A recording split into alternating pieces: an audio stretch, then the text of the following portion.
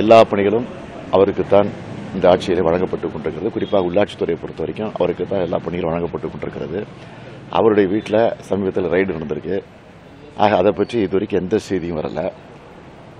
இப்படித்தான் நடந்து கொண்டிருக்கிறது. ஆனால் என்னை பொறுத்தவரையில் இந்த தேர்தலை பொறுத்தவரையில் நான் உணர்ந்து கொண்டிருப்பது, ஆளுங்கட்சியை சார்ந்திருக்கக்கூடியவர்கள் எவ்வளவுதான் கோடி கோடியாக இந்த தேர்தலுக்கு செலவழித்தாலும், குறிப்பாக வாக்காளர்களுக்கு 1000, 2000, 5000, 10,000 ரூபாய் அதையும் தாண்டி வழங்கினாலும் மக்கள் தமிழ்நாட்டில் நடந்து கொண்டிருக்கக்கூடிய ஆட்சியும் மத்தியில் நடந்து கொண்டிருக்கக்கூடிய மத்திய ஆட்சியும் அப்புறப்படுத்துவதற்கான மக்களிடத்திலே நல்ல ஒரு உறுதி எடுத்திருக்கிறார்கள்.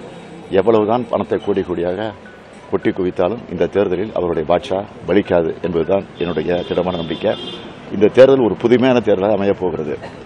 ஆக பணத்திற்கு அடிமையாகாத, பணத்திற்கு வளைந்து போகாத வாக்காளர்களாக இந்த தேர்தல் நிரூபிக்க போகிறது என்பதுதான் என்னுடைய திடமான நம்பிக்கை. வேலூரில் நடந்த அந்த தேர்தல் ரத்து அறிவிப்பு சில மணி நேரங்களே தூத்துக்குடியில் பண்ற விஷயங்கள், ரைடு நடந்த விஷயங்கள், அது மிரட்டலுக்கு, அச்சுறுத்தலுக்காக வேட்பாளர் பயந்துருவாங்க.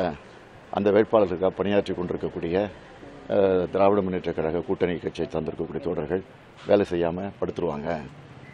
அதே மாதிரி பூத் ஏஜென்ட் எல்லாம் சோர்ந்து போயிடுவாங்க அப்படிங்கிறது மிரட்டலுக்காக. இந்த மிரட்டலுக்கெல்லாம் திமுக அஞ்சாது.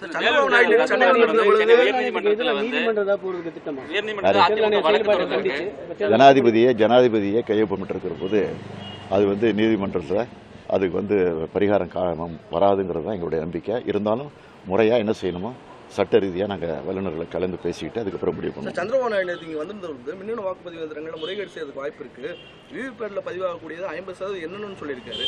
அது பற்றி உங்கள் கருத்து? அது நாங்கள் தொடர்ந்து இப்போ புதுசு இல்லை, தொடர்ந்து அதை சொல்லிக்கிட்டு இருக்கிறோம். அதுதான் அவர் வலியுறுத்தி சொல்லியிருக்கிறாரு.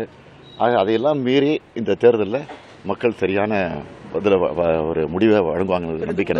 பணம் கொடுத்திருக்காரு, கேட்டா பணம் வாங்கினா பணத்துக்கு பணம் கொடுத்தா அப்படின்ற மாதிரி ஒரு கருத்து சொல்றாரு. அது ஊரை ஏமாத்துறதுக்காக சொல்ற அறிக்கை, ஊரை ஏமாத்துறதுக்காக சொல்ற அவருடைய நாடகம். அது வெளிப்படையாக அது ரகசியமா கொடுக்க வேண்டிய அவசியம் இல்லை, இப்படி குனிஞ்சிக்கிட்டு கொடுக்க வேண்டிய அவசியம் இல்லை, வெளிப்படையாக அது கொடுத்துட்டு போயிருக்கலாம் என்பதுதான் என்னுடைய கருத்து. சொல்ல வேண்டிய ஜனநாயக முறைப்படி முதல் நடத்தப்பட வேண்டும், இவ்வளவு சிக்கல்கள் அடுத்தடுத்து இருக்குன்னு சொல்றீங்க.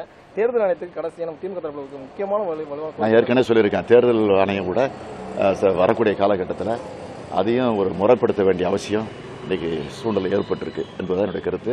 நான் தெளிவாக மீண்டும் சொல்றேன், இந்த தேர்தலை பொறுத்த வரைக்கும் பணத்துக்கு அடிமையாகாத நிலையில தான் மக்கள் வாக்களிக்க இருக்கிறார்கள். அதுதான் உண்மை.